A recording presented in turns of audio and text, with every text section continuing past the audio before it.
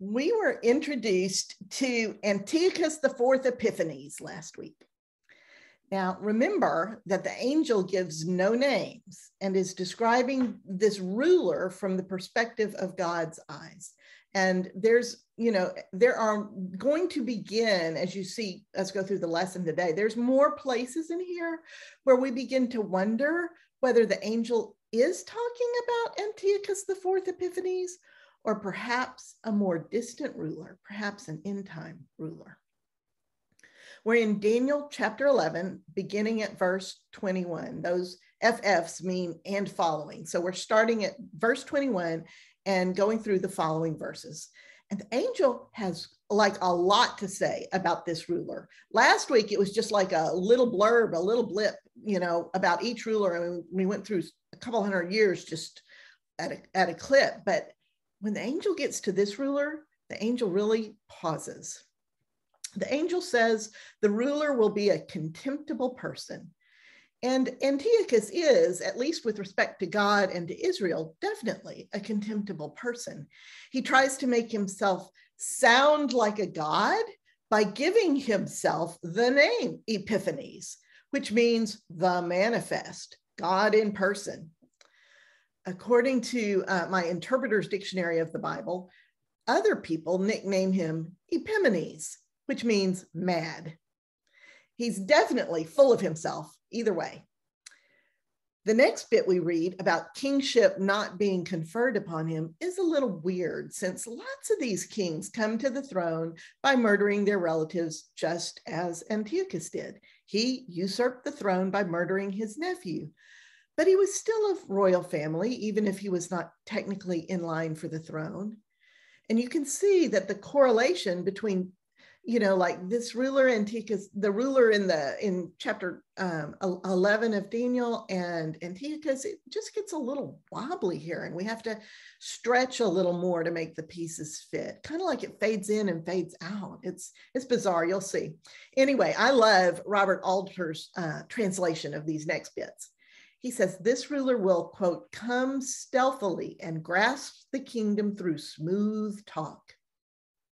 Now, all this presumably fits how Antiochus comes to the Seleucid throne, but we don't have a lot of historical details here. We're just, making assumptions.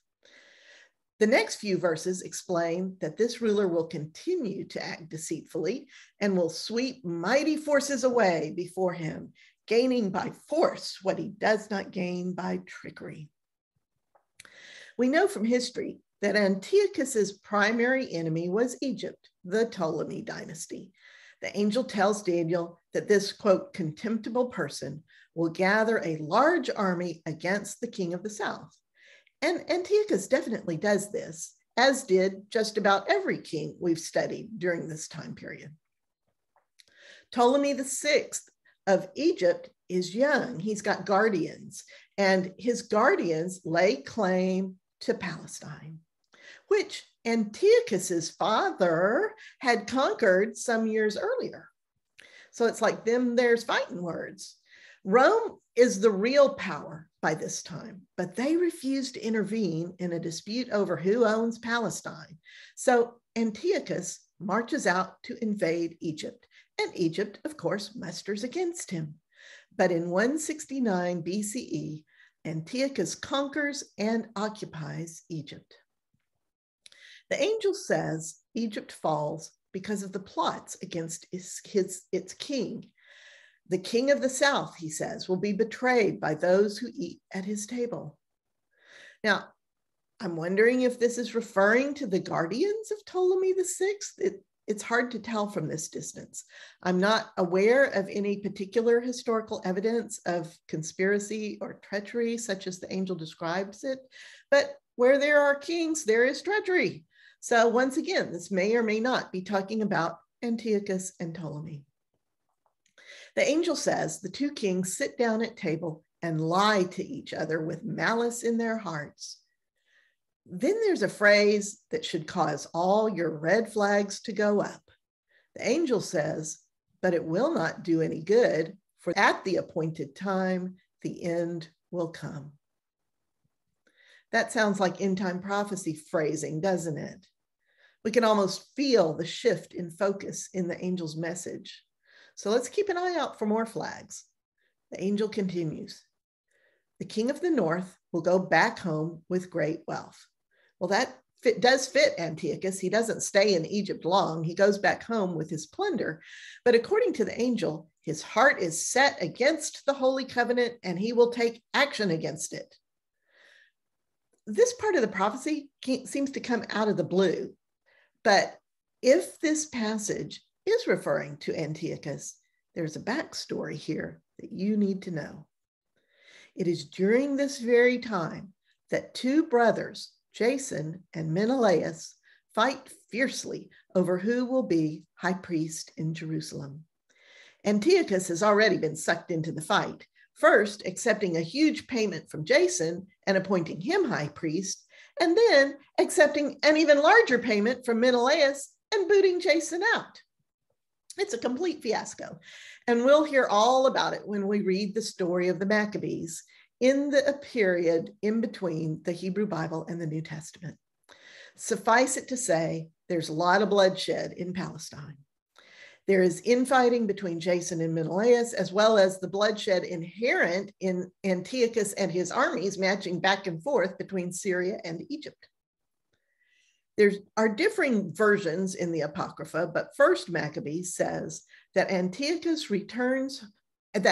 Antiochus returns home from Egypt, he insolently invades the sanctuary and plunders it, speaking with great arrogance and shedding much blood, and then returning to his own land.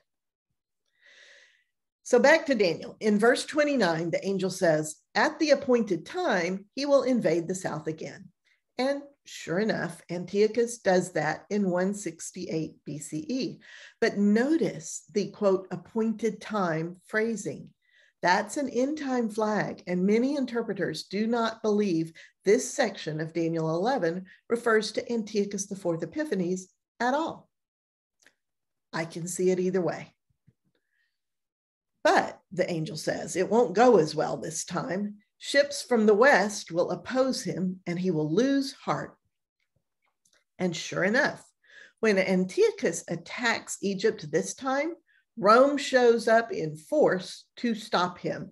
In the eyes of Rome, it's one thing to invade Palestine, but quite another to invade Egypt.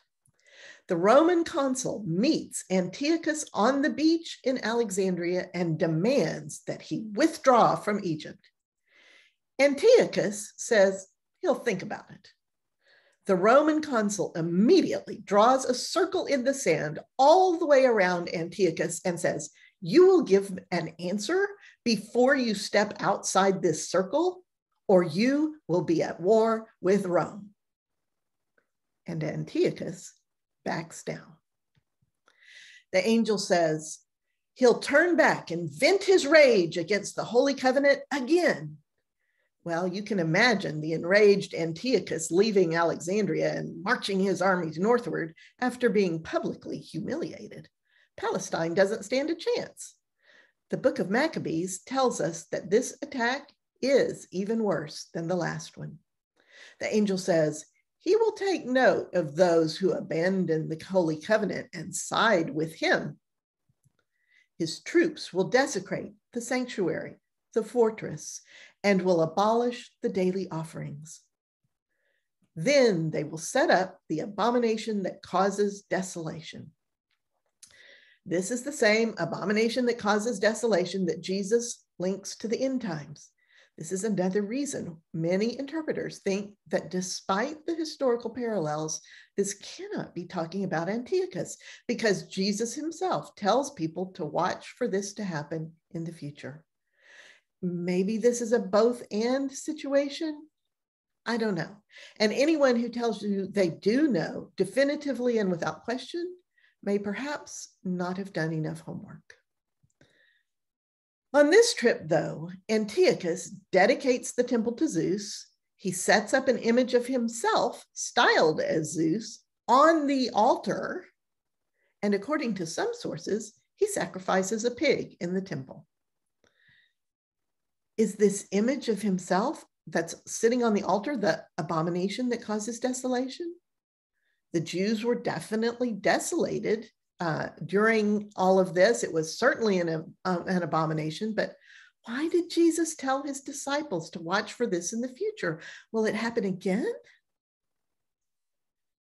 After this, the angel says he will flatter those who abandoned the holy covenant, the ones he took note of earlier. We're talking about the ruler.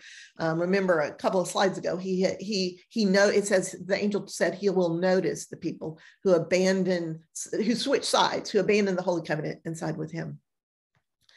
But even though he flatters those who abandon the holy covenant, those who know God will stand strong and resist him. And there will then be a time of severe persecution. And we know that during the reign of Antiochus IV Epiphanes, there is severe persecution. But the Jews fight back hard and are eventually able to defend themselves. The story in the Maccabees is an amazing one. Those who do not think this prophecy is about Antiochus read this part as being a reference to the Great Tribulation in the end times. And after all the detail that fits Antiochus, you might think they have no leg to stand on. But right here, it's in this very part that the angel throws in another end time sort of passage. The angel says that some of the wise will fall, so they will be purged, refined, and purified until the time of the end, for it will be for the appointed time. Now, that last phrase is pretty cryptic. You can see that we have to fill in the gaps left by the Hebrew because the words are a little confusing. Some interpreters think this means the persecution has a set end time, and others read this as meaning the end time has an appointed time to happen. You can read it either way. The angel continues, the king will do whatever he pleases and will exalt himself above every other god and will speak incredible things against the God of gods. He will be successful until the time of wrath that has been decreed comes to an end. Now, that's another very end time feeling sort of prophecy. And it may just mean that God has set a limit to the time Antiochus can terrorize Palestine. But it could mean end times. You could reasonably interpret this either way. There's a lot more in Daniel 11, 37 through 39 about the arrogance of this king. He honors military might and gives riches to an alien god. Well, Antiochus is strenuously Hellenistic, which means he strongly promotes the Greek culture. Hellenistic, when you hear the word Hellenistic, think Greek. He spends just enormous resources trying to Hellenize his kingdom. So could these alien gods mentioned by the angels be the Greek gods? Maybe. This ruler honors the people of this alien god and gives them vast riches and land. Well, I'm not so sure Antiochus voluntarily gave vast riches and land to the people of Greece, unless he was doing it for his own benefit, unless it was a payoff of some sort. The angel says that at the end time, there's that phrase again, the king of the south will do battle with him.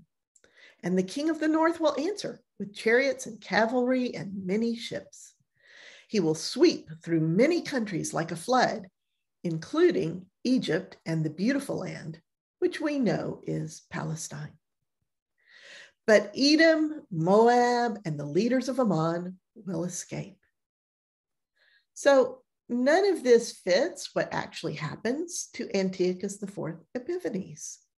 I mean, this whole Edom, Moab, Ammon stuff, the Maccabees begin their revolt in 165 BCE, and by 164 BCE, Antiochus is dead. None of this stuff happens during his reign. Whoever this king is, who sounds like, the way the angel phrases it, it sounds like the ruler he's been talking about all the way along, but maybe not. Maybe it's another one. Whoever this king is will receive reports from the north and the east that alarm him, and he will march out in a great rage to destroy and slaughter many. He will pitch his palace tents between the sea and the glorious holy mountain. So that definitely means he camps between the Mediterranean and Mount Zion. And it makes me wonder, if the reports come to him from the north and the east, is he like in the south at that moment? Was he in Egypt and then marched north?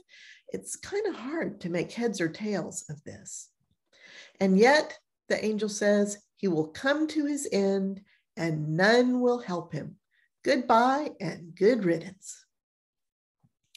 The angel tells Daniel, in that time, notice the end time phrasing, Michael, the prince, who we learned last week is an archangel. He's like a general in the Lord's armies. Michael, the prince, who stands guard over your people, that would be Israel, will arise, and there will be a time of distress such as not been seen ever before by any nation. So apparently, from a spiritual point of view, Michael will be engaged in heavy warfare at this point, and the suffering of Israel will be beyond anything ever known. Because of this phrasing in Daniel, we have come to call this period the Great Tribulation, or, quote, Jacob's time of distress, end quote, a phrase that was coined by Jeremiah back in chapter 30, verse 7 of his book. The angel says, your people, meaning Israel, he's talking to Daniel, everyone who is found written in the book will escape. Now, there's no description of what book he's talking about. Could it be a book of who the Israelites are? Is it a book of those who have remained faithful during the Great Tribulation? We don't know, because the angel does not clarify this. There will be a huge resurrection, the angel says, and some will awake to everlasting shame and some to everlasting life. Okay, so we need to talk about that. First, notice there is no mention of a fiery hell or anything like that. What does it say? It says some awake to shame. The word here for shame also means reproach or disgrace. That word translated as everlasting is the Hebrew word olam. And it does mean perpetually or forever, although occasionally it is translated as meaning a long time. It does have a sense of wholeness and completeness to it, the sense of a full circle. The idea of a huge resurrection with some sort of judgment and sorting of people between everlasting shame and everlasting life is a new idea, though. In all the Bible we've studied so far, the Hebrew understanding of death has been far more low-key than this. They believed the soul went to Sheol, a neutral place of simply being dead, like a cemetery. They believed a man lived on through his descendants, which is why it was vital to have descendants and why the worst curse was for one's descendants to be wiped from the face of the earth. But here in Daniel, we've got a sort of radical idea popping up all of a sudden, and that is a red flag. You can just the chapter 11 all by itself, you can see why the Hebrews, why the Jews when they organized the Tanakh, their Hebrew Bible, they did not put Daniel in with the other prophets. He's not in the section called the prophets. He's in the other writings with the histories and the Song of Solomon and stuff like that. So Daniel is bringing in elements that just we don't find anywhere else. So something is going on here. And my guess is that it has to do with the Israelites being picked up and bodily moved to a completely new culture. I bet they've started to assimilate some of the cultural beliefs of the Babylonians and now the Persians. We'll do some digging in our breakout sessions to see what we can find. Next, the angel says that those who are wise will shine like the heavens themselves, and those who guide, quote, the many to be just or righteous will shine like the stars forever and ever. How beautiful that is. Remember how important wisdom is. This word for wise means discerning, acting wisely. Remember how wisdom danced at creation. Remember that recognizing God as God is the beginning of wisdom. Remember how wisdom is a gift we can ask for. And remember how we've run across this funny little phrase, the many, before, and how it referred to God's people, specifically Israel. And remember how justice and righteousness are the same word. That one word has both meanings. There is different kinds of words used for justice as well, but this word, righteousness, also means justice. These are the things to focus our attention on. These things are consistent with the bigger themes that we have seen throughout the Hebrew Bible. So I think Daniel starts taking notes pretty early on in this vision, or else the angel hands him a scroll, because next the angel says, Daniel, roll up and seal the scroll until the end of time. Many will run to and fro, and knowledge will increase. And that just cracks me up. If that doesn't sound like the internet in our modern times, I don't know what does. And then the angel is joined by two more angels, one on each side of the river that Daniel's standing next to. And one of these new angels says, when will these wonders be fulfilled? And the original angel, who is standing above the waters of the river, says, it will be for a time, times, and half a time. When the power of the holy people is shattered, then all these things will be completed. Well, if a quote time is 1 year, as we've suspected it to be in the prophecies thus far, then this time span of a time, times, and half a time might be 1 year plus 2 years plus a half a year, 3.5 years. But we don't honestly know. And notice that the power of God's people will be shattered during this time. We will suffer. These passages are meant to bring us hope, an anchor to hold on to if we are caught in that time. These are meant to assure us that God is there, God's hand is in this, and when the exact right time comes, God will shut down all this evil. Daniel's like, wait, I don't understand. What ends up happening? But the angel says, go, Daniel. The words are closed up and sealed until the end time. Many will be purified and refined, but the wicked will keep being wicked. The wise will understand, but the wicked will not. Then the angel starts giving specific time frames. I mean, he could have just stopped right there, right? And this, but no, he starts giving like really specific time frames. He says, from the time the daily sacrifice is abolished and the abomination that causes desolation is set up, there will be 1,290 days. So when that abomination that causes desolation is set up and the daily sacrifice is abolished, those two things happen at the same time. A time period starts running, 1,290 days. And that's slightly over 3.5 years using their 360-day year. Then he says, blessed is the one who waits and touches 1,335 days. That's another very specific, bizarre number. It's the 1,290 plus another 45 days. As for you, Daniel, Go your way until the end.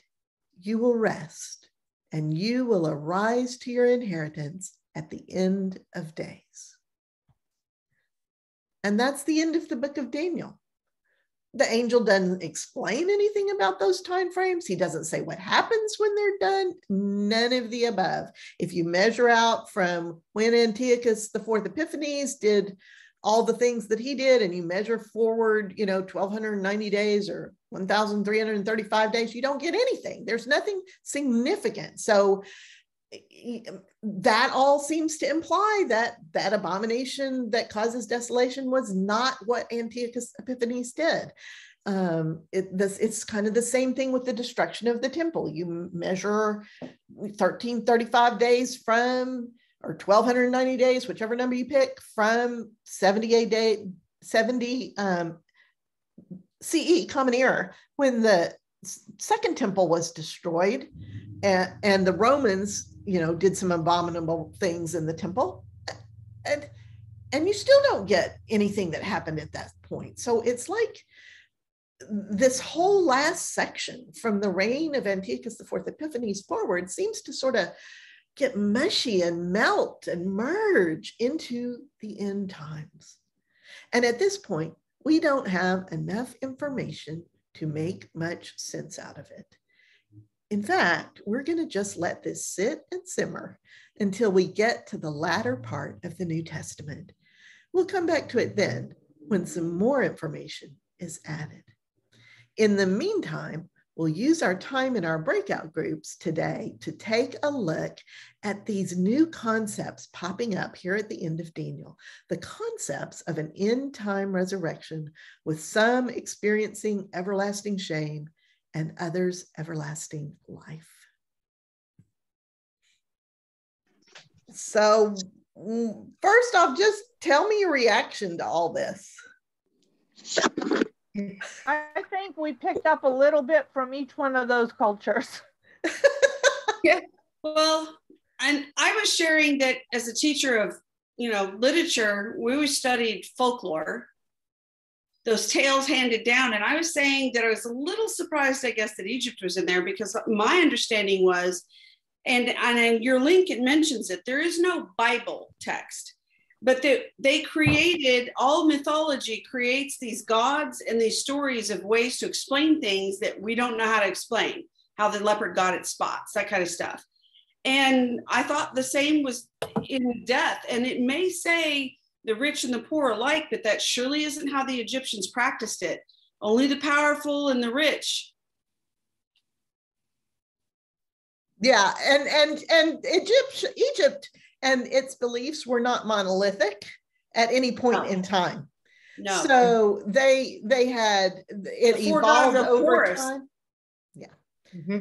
Yeah, it evolved over time, and different as they were subject to many civil wars, split kingdoms, and each one of the pharaohs set himself up as a god and had his own priests and priestesses, and his or her own priests and priestesses. And so it's not monolithic at all. This is just kind of a baseline from a authoritative source that was a good place to start. It's a good place to start as any. And I tried to pick what was the belief system during the time that the Hebrews would have been there, during the time they would have been slaves. It changed and morphed over time to be much more elaborate in Egypt. Yeah, Donna had mentioned that, and she's been typing in because she's at work. But she mentioned that, by the time we get to the pyramids in Egypt, that they had a very complex and highly evolved view of the afterlife, and those huge monuments full of elaborate grave goods and things. Right. I was reading in one of the links where it talked about, and I guess it was Egypt, where they would begin construction on their gravesite while they were still alive, because they wanted to have it just so for when they needed it. And this is kind of odd to me, maybe not to the rest of y'all, but my mother has a 3 plot where on one end is her mother-in-law, in the middle is her husband, and on the other end was her place. And while she was alive, she posed on that tombstone and wanted me to photograph her, which just put willies through me on every level. And those pictures never turned out.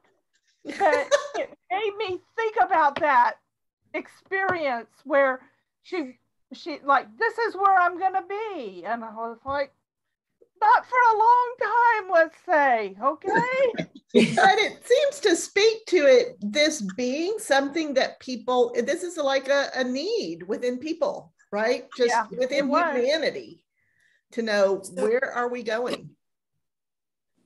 So we were talking a little bit about the Persians toward the end of the study guide, and that while that both the evil ones go through an ordeal of molten metal to be purified, maybe everyone does, but everyone is united. We were talking about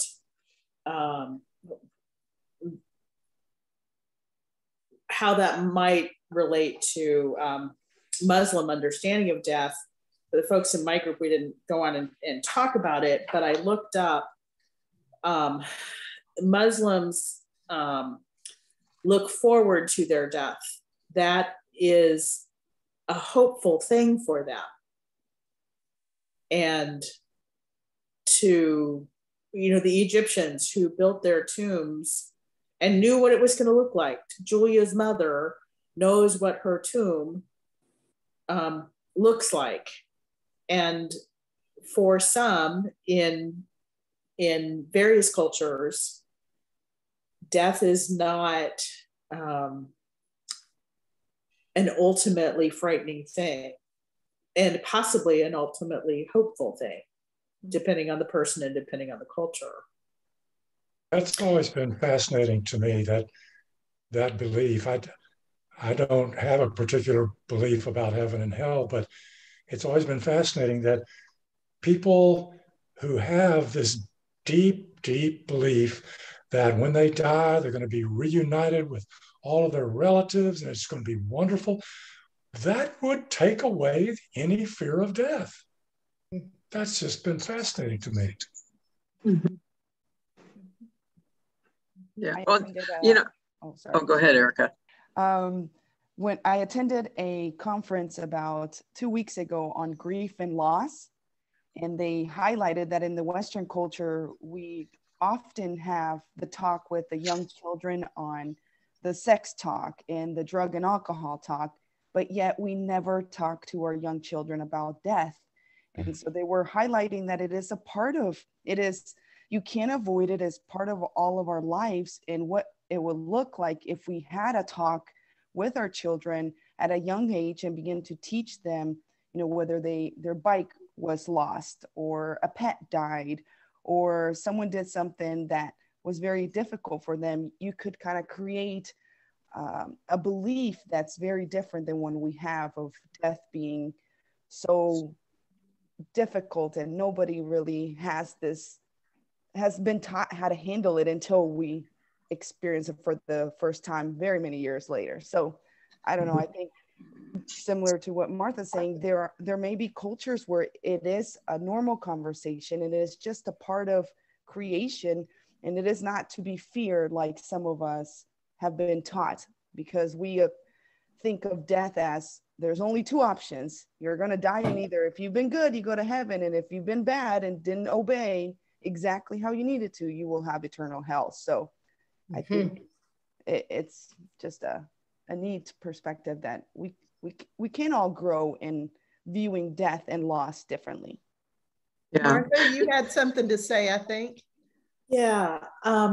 So I think we do have the death talk, but we have it like a certain kind of sex talk, which is avoid.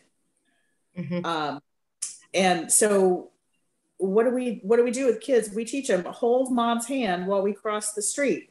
Don't run into the street. Don't cross the highway. You know, we teach reasonably so how to avoid death. What we don't do, though, is talk about how rich a part of life it might be. And every time I come across a story of someone who's, well, kids experience death of a pet, death of a friend, death of a sibling. It's not that uncommon. And it pains my heart when I hear a real story about a family who has a terminally ill child, and they don't talk with the child about the likely ultimate conclusion to their illness. And the few times that I have seen where that gets approached is when the kid pulls the parents into the truth, because the kid knows. And that just makes me so sad that they don't get a chance to share. You know, Martha, I have a kid who's had a lot of near-death experiences. He's not terminal, but he has issues that have caused him to have frequent flyer emergency room issues. And he has the strongest faith and the least fear of death. And it's not that we've talked about it, but it's like you said, he's talked about it, and he's talked about it with people at the church, and he's talked about it with us. He tends not to tell me when things are happening because he worries, now that he's 21, he worries that I will be upset because of how close it came. But he's very comfortable in knowing that if it's his time, he's not fearful. And I don't understand that, because I am fearful. I don't want to die. I cherish my life. And to be at that point, how we all approach it is different. And to a point Erica said about teaching children, I know my grandchildren are taught a variation of the "now I lay me down to sleep" prayer, because they don't want it to be scary to them. So they've changed it. It seems to me that you know, this is sort of a generalization, I think, but in more advanced cultures where we have more and more and more technology to extend life and to avoid death, I don't know which came first, the ability to do this or our fear of death. Where when you're in cultures where death is a much more common thing and people live with death, and like we were talking in our group, take gifts of food, like in Mexico, they take gifts of food to the cemetery for their dead loved ones, like we read about in one of these, I think it was in the Canaanites, yeah. And in other more ancient cultures that exist today, where people will go to the graves of their ancestors and will leave gifts and things like that. And even we leave flowers and sometimes other things at a graveside. But we are much more distanced from death. We're afraid of it. We don't, you know, we've got all these stories about going through graveyards at night and all that kind of stuff. The idea that we're constantly fighting to avoid death, you know, even dieting and exercise programs and staying away from certain chemicals and all the stuff that we do to avoid dying. It's so culturally ingrained in us, and perhaps that's one reason why we don't want to talk to our kids about it. Well, I also think that it's generational, because my grandmother and my Grammy and her daughter, my mom, both believed that my grandmother was a firm believer that when you died, you were reunited with all your loved ones.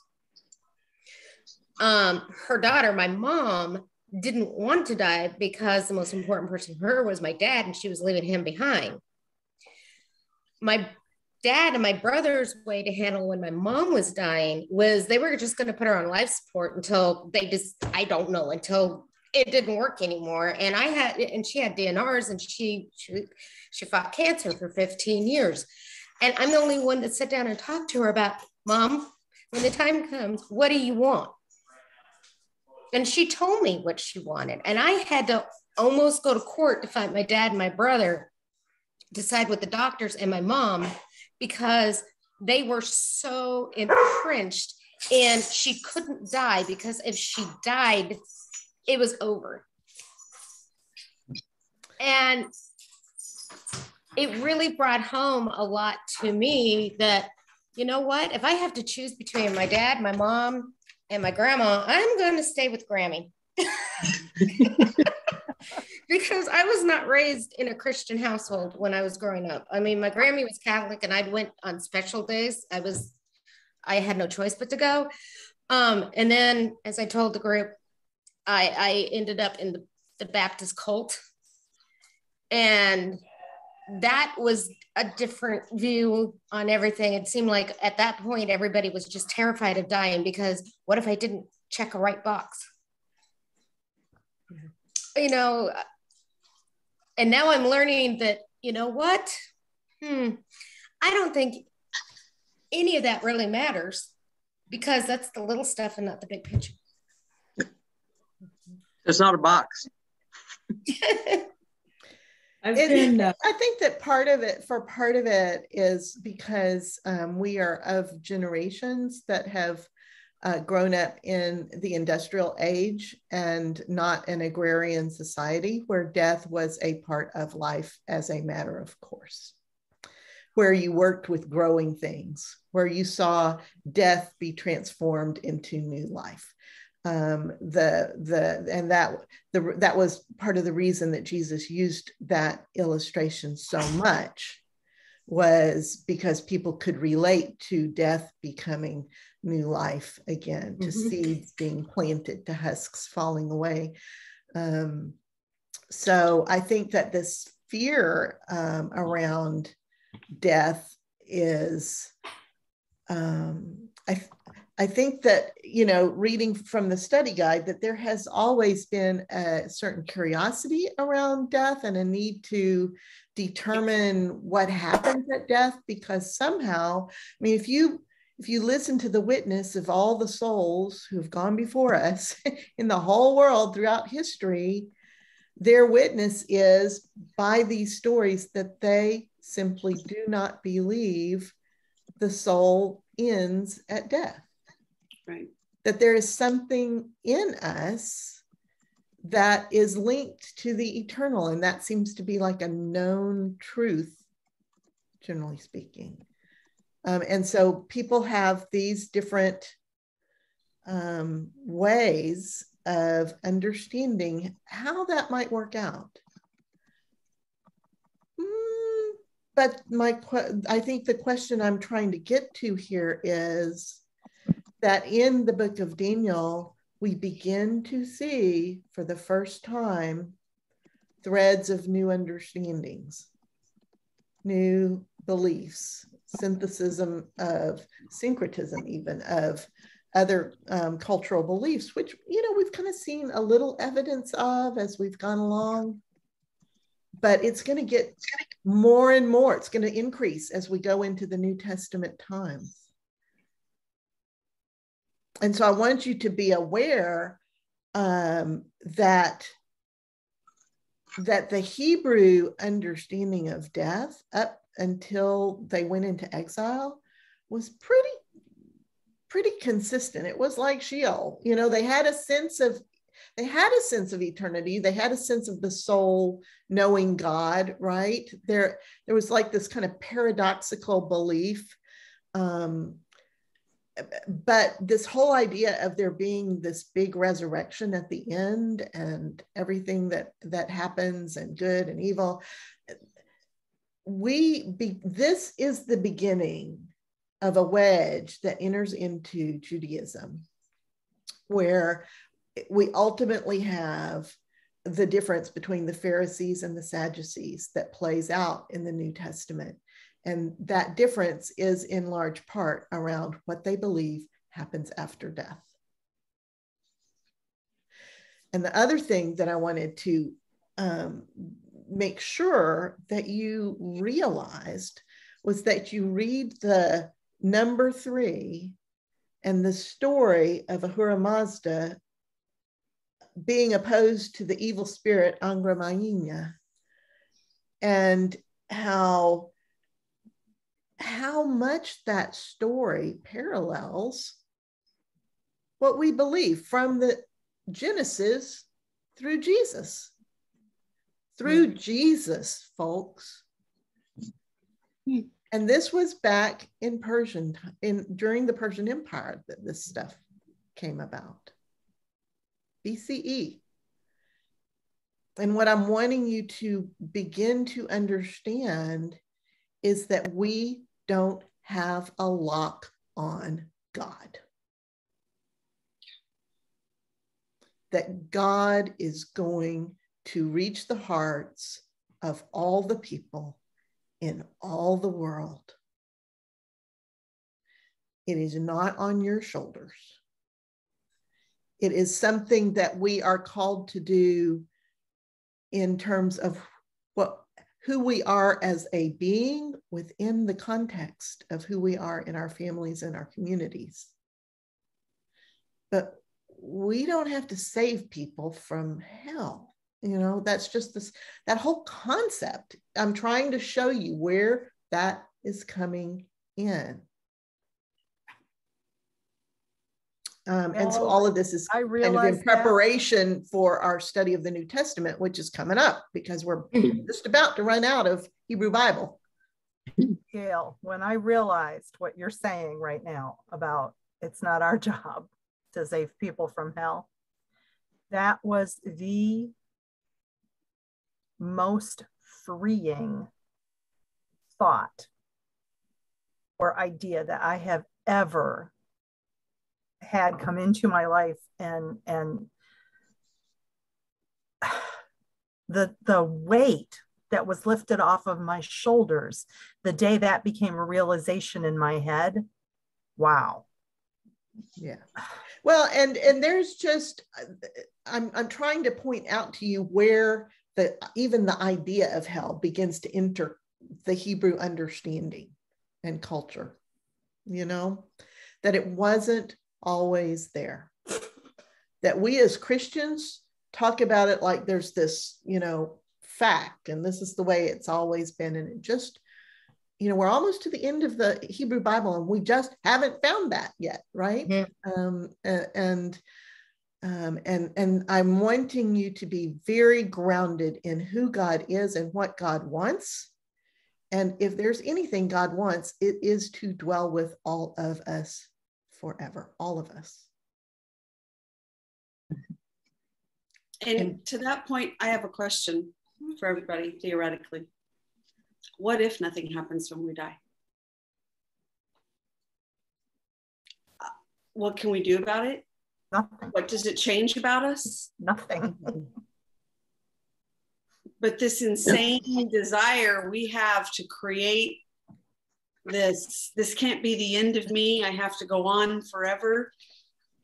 You know, I don't know. What if that's it? What if that's its own heresy? That it's us trying to be immortal and that God is the immortal. I agree. Well, see, now I look at it from the other side of that pane of glass, that even if it turns out that there is nothing after this life, number one, we won't know, so it doesn't matter. Right. But number two, in this life, we are living in hope.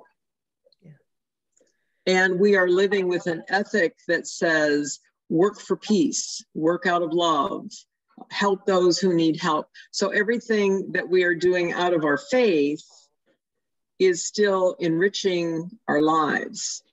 And then if we die and there's nothing there, well, people will remember us. And that will kind of go back to a little bit to the early Hebrew idea that you lived on through your descendants. You know, we would live on through the memories of people who had known us and had fond thoughts of us, hopefully. But that it won't matter to us because we'll be gone. But this life is richer because we live with this hope, at least for me.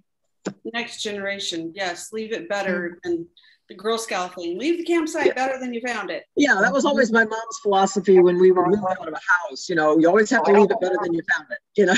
And what it does make a difference of is whether you believe in God now.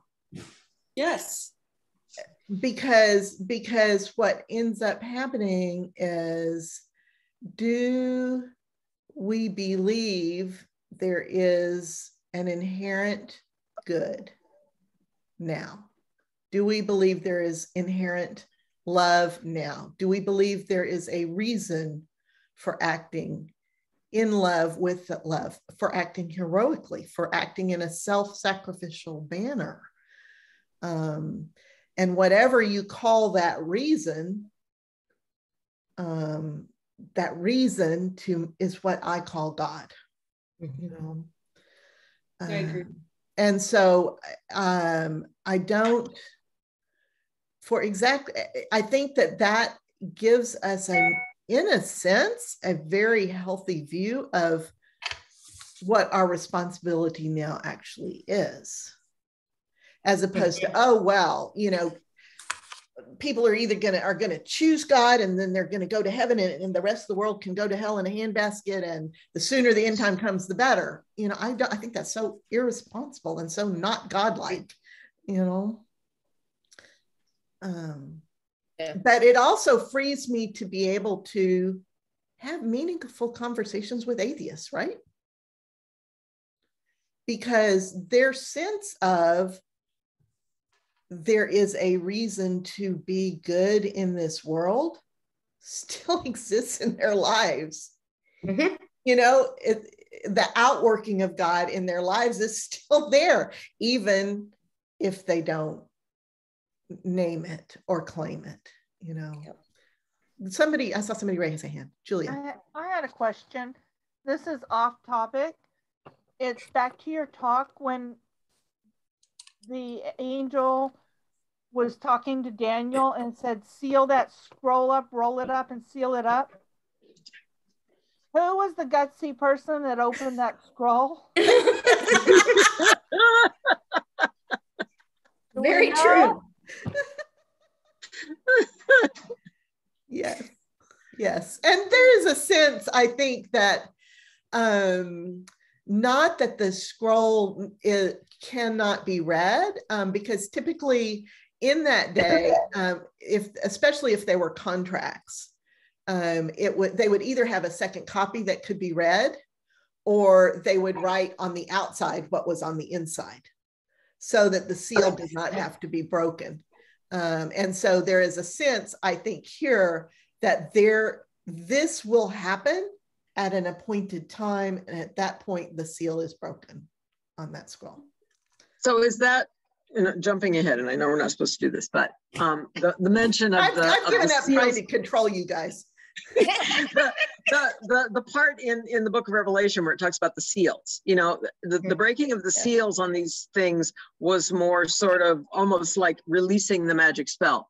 You know, once the seal is broken, this thing happens. This power enters into the world. Yeah, and so maybe would it be that was maybe part of this concept of take the scroll and seal it up, because these things are not for this time? Yes. That's what I think. So when the seal is broken on that scroll is when those things, when the appointed time has come for those things to happen, not necessarily for people to know about them.